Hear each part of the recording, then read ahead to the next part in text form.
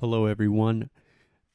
Everyone is buzzing on the internet right now. Everybody's talking about Forza Horizon 5, right?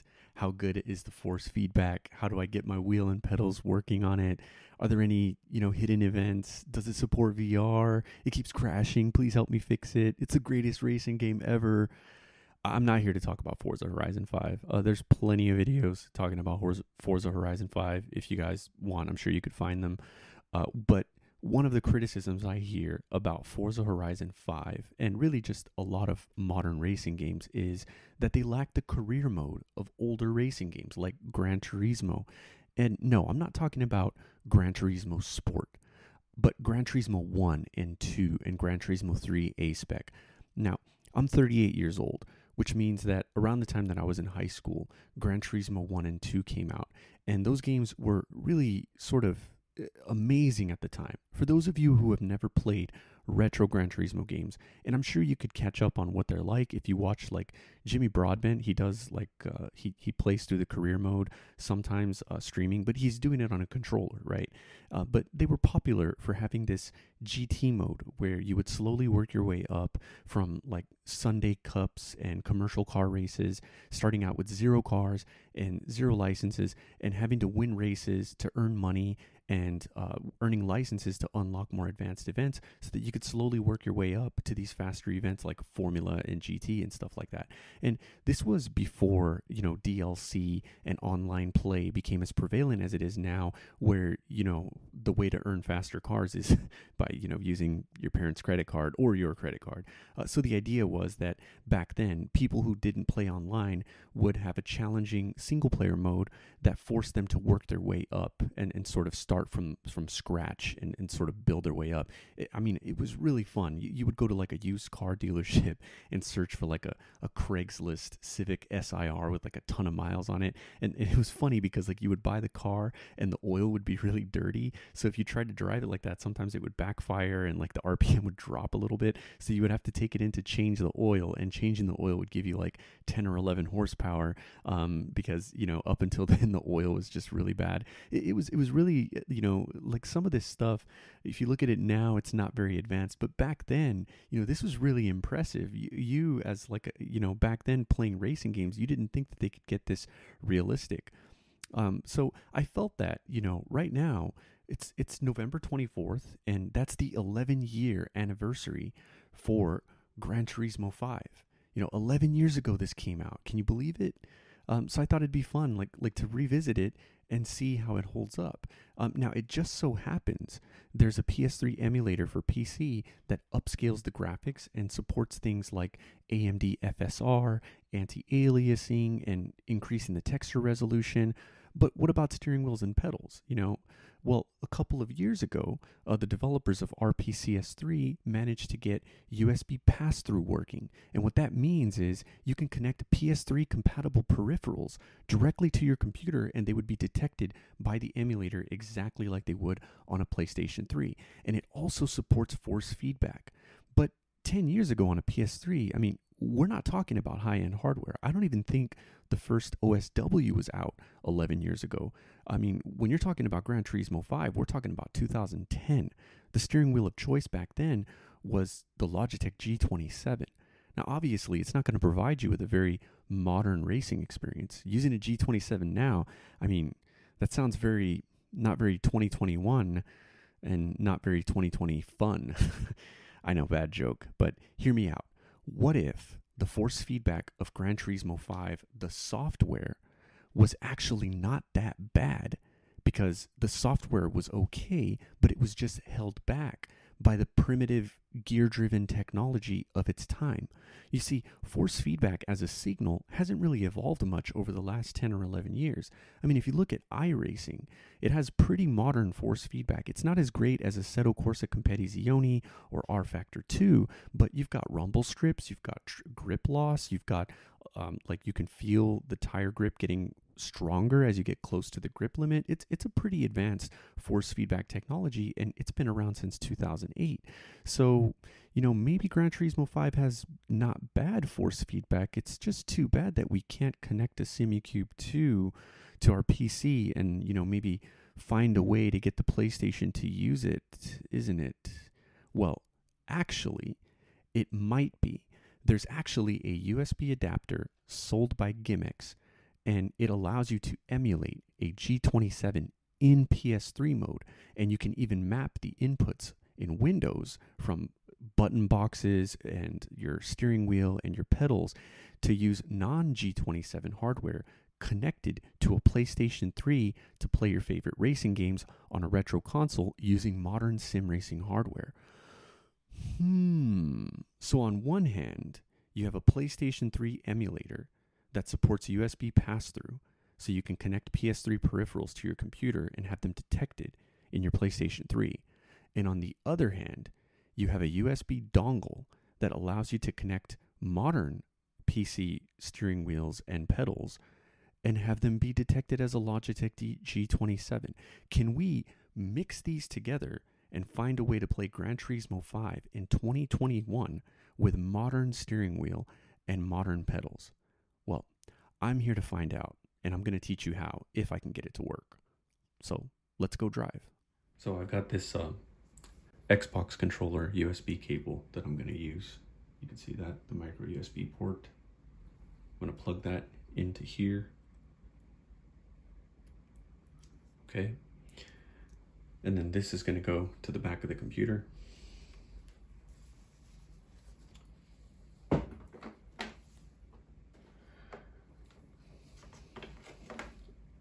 And then this USB cable that goes out from the Arduino goes into another USB port on your computer. And you'll know that it's working because I already flashed it. So if I go to Gimx Launcher, I don't know where it is. Here it is. And if I hit start,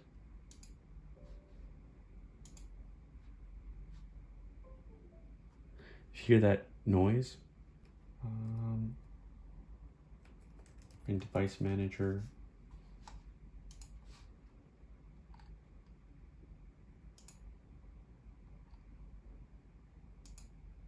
G27 racing wheel, there it is. Okay, so you'll know that it's there, but let's talk about how you get to that point. So with both the Arduino plugged in and the USB cable plugged into the back of the computer, the next thing you're going to want to do is you're going to want to flash the firmware. Now this is where things get really, really tricky. I had a lot of trouble getting this to work, but basically you're going to go here to update firmware, and then over here you're going to want to select EMU G27. Now what this means is, because the adapter comes stock with the G29 firmware, but the G29 is not going to be recognized by the PlayStation 3 emulator. So you're going to want to flash G27 to the Gimx adapter. However, Windows 10 has a constant issue where it doesn't recognize an Arduino board in firmware mode. So what this means is that this process is going to fail probably over 20 times until you get it to work. So I'm just going to go ahead and show you. Right now it's already working for me, but I'm going to show you how difficult it is to get it to flash, so that if you go through the same thing, don't feel discouraged. Just keep at it until you get it to work. So we hit the load button. It says this tool is only compatible with Gimx adapters. If you bought the Gimx adapter on the website, then you're fine. Hit OK. Now when it says plug both sides of the adapter to the computer, we already did that. We have the USB plugged into the back and we have the adapter plugged into the back. So hit OK.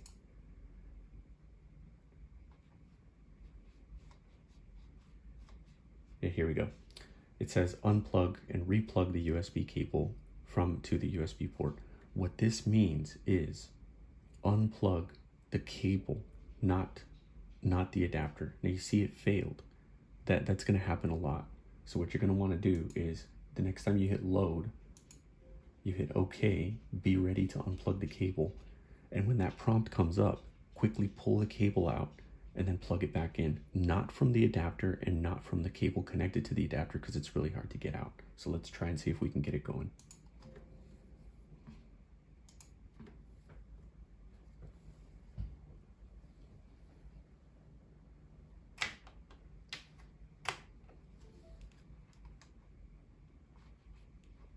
There it goes, and it's flashing, and it worked. Firmware loaded successfully. Now, this means that the Gimx adapter is going to work as a G27. So let's get it configured and let's take it for a drive in Gran Turismo. But right now you're going to want to open Gimx, the configuration tool. See it, Gimx config. And then let's move this out of the way real quick. Okay, so what you're going to want to do is go to Axis, and you're going to want to do auto detect. And then once you do auto detect, turn your wheel to the left and right until you get it to be detected.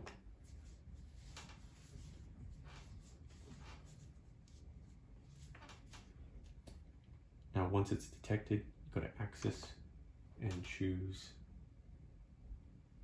let's see.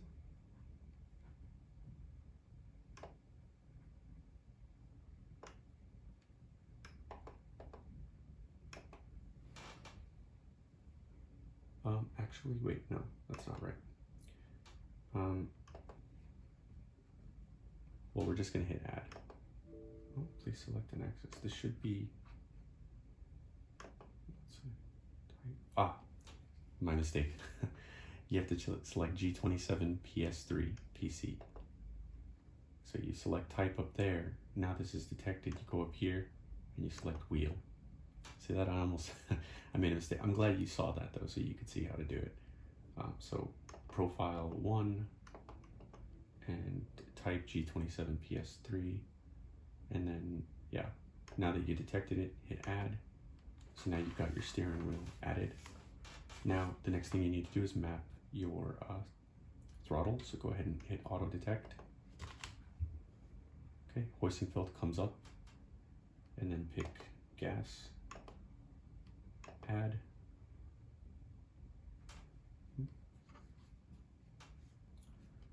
What's going on here? Failed to calibrate that. Oh, sorry, it's because of the zoom. Let's go ahead and let's remove that. Let's try it again.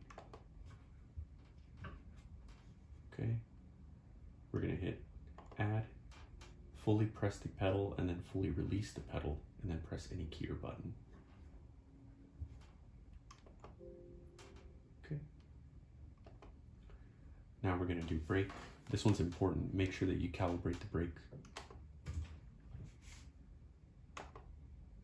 especially if you're using the hoisting field sprints, because they're they have a pretty strong resistance.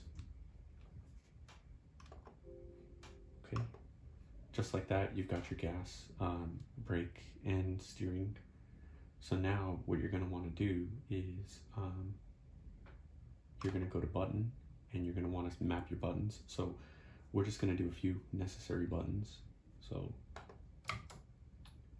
that was the left shift, and I know because I've already done this, you're going to want to set this to L1. And then you're going to want to do right shift. You're going to set that to R1.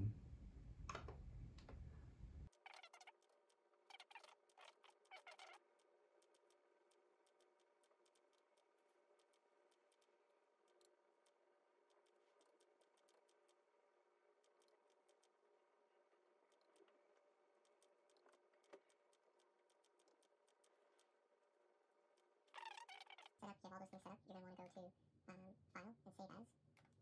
Give it a name that's easy to remember. So for me, I'm going to call it G27 Simucube. And hit Save.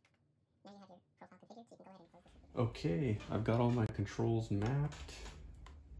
I got my Gimx profile made. Let's see if this works.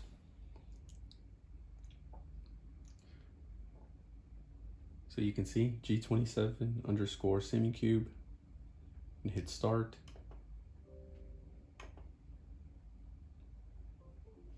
You hear that USB ding noise? Let's make sure it's connected. Remember, you're not checking game controllers because the G27 in PlayStation 3 mode is not going to show up as a regular game controller. Go to Device Manager, scroll down to USB Devices, G27 Racing Wheel, there it is. Okay. Oh, I'm nervous. Oh, I'm nervous. I did test out Gran Turismo 5 using my Xbox controller, and I did buy a car.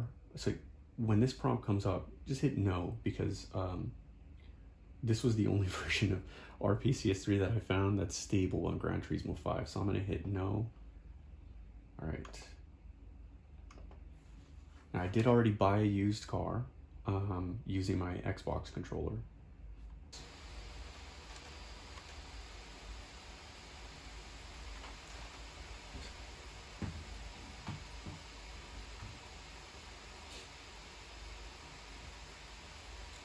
I think I set X to the push button on the funky switch. Oh, let's see. Oh, okay, that's a good sign. That's a good sign.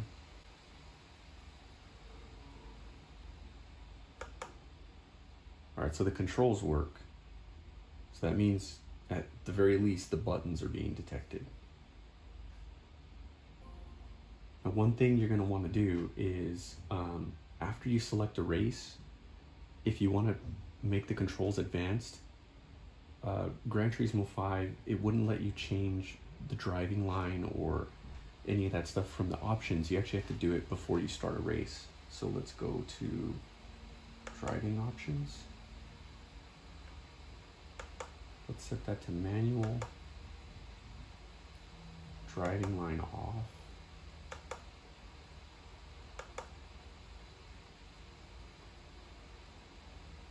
Traction control off.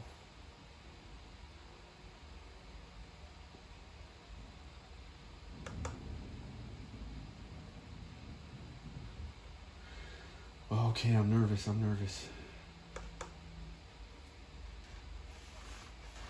hope it works. Oh, throttle's working. Oh. Oh. We have force feedback. Oh, that's really rough. That's really rough.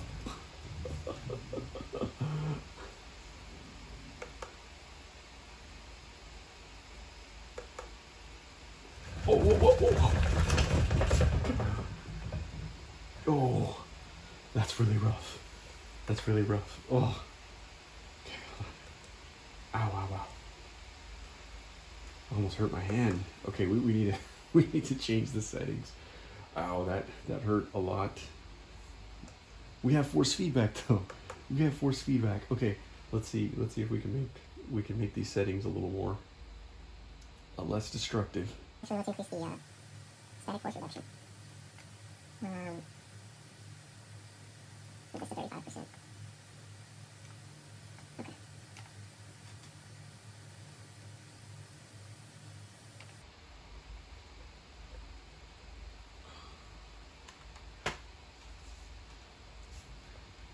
Oh, that's much better.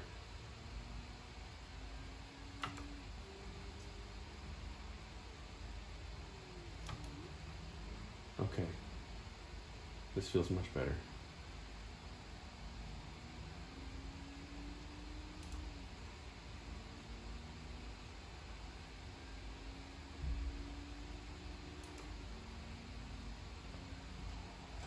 I can't believe I'm playing on Forest Park Speedway with a steering wheel and pedals. Isn't that amazing? I can actually feel the rumble strips.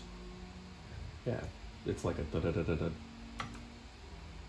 You know what? The force feedback actually feels really modern. It doesn't feel very outdated. Brake and gas feels good. Grip feels good. It feels almost like a Assetto Corsa without any mods. Like that's how the force feedback feels. Definitely the force feedback feels better than Forza Horizon. Oh, jerk. I could never get Forza Horizon force feedback to feel that good. It always feels very, like the centering force just doesn't feel weird. It feels weird, like there's like a dead zone in the center of the steering wheel. No matter what I do, I can't get the dead zone to go away in Forza Horizon. But in this, the centering force feels really good. It feels not bad. Man, this is the way that Gran Turismo should be played. This is awesome. Ooh, I won my first race. You definitely don't want to let go of the steering wheel in Gran Turismo 5. Nice. I won my first race. Give me them credits. I want to go buy a Honda Prelude. Well, there you have it. Gran Turismo 5 with a Simucube 2 Pro and Hoistingfeld Sprint pedals. I like to think that this is the goal for all of us sim racers, is to be able to play our childhood classics with the steering wheel and pedals. Like I said before, if anyone's interested in figuring out how to do this, I'm going to leave some tutorials and some notes at the bottom. Stability wise, it's still, sometimes it crashes. You just exit out, restart it again, and then usually it'll be okay. But I mean, hey, if you wanted a single player game like Gran Turismo, like the old one, buying cars at the used car dealership, slowly working your way up, this is the way to do it. You know, like this is kind of awesome, I have to say. Let's see if license tests work with force feedback. And Niels Hoisingfeld, if you're watching this, if I don't get a gold medal on the braking test with your pedals, then I feel almost like, I kind of feel like I got robbed. Let's do it the Jimmy Broadbent way.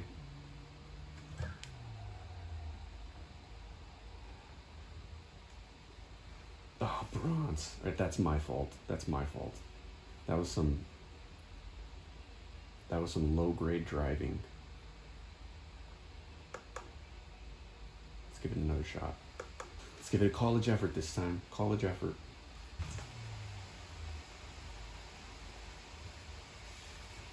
Oh, so close. So it was kind of awesome, right? Gran Turismo 5 with a Simucube 2 Pro and Hoisingfeld Sprint pedals in 1440p. Like, not bad, right? Force feedback, you've got gas and brake, and you know, the force feedback's actually not that bad. It's actually better than Forza Horizon 5, and it's a true Gran Turismo campaign mode. So yeah, I mean, if you're a little bit tired of the recent games with their super easy mode, free 10 cars as soon as you start the game mode, that's hyper DLC and online playing, and like us on Facebook to get, you know, a turbocharger. If you want to go back to the old school sim racing games where you start out with like 20,000 credits and you've got to go buy a used car like at the used car dealership and change the oil and work your way up slowly from like slow cars and license and no licenses, and you want to work your way up, Gran Turismo 5 on PC is kind of awesome. It does have a little bit of a stability issue. Every now and then it's going to crash. No big deal. Just, close RPCS3 and then restart it. I'm going to leave the version of RPCS3 that I'm using inside of the comments, inside of the description of the video. Do not ask me where to find Gran Turismo 5. This is really cheap. You can get a Blu-ray drive on Amazon and you can rip the DVD that way, the Blu-ray disc that way. Do it the right way, because the other way you could get in trouble, and I just don't condone it. I don't support it. So this is very cheap. So just get the disc. But yeah, I'm gonna leave the versions of the software that I ran to do it. But yeah, if you get a Gimx USB dongle and connect it to your computer, and you go through all the configurations that I showed you, it looks like it works really well. So yeah, if you want to try it out, give it a shot. Let me know how it runs with your steering wheel and pedals. It should be compatible with anything, really. Simagic M10, even Fanatec stuff. It should be compatible with any of that hardware. So give it a try. Let me know how you like it.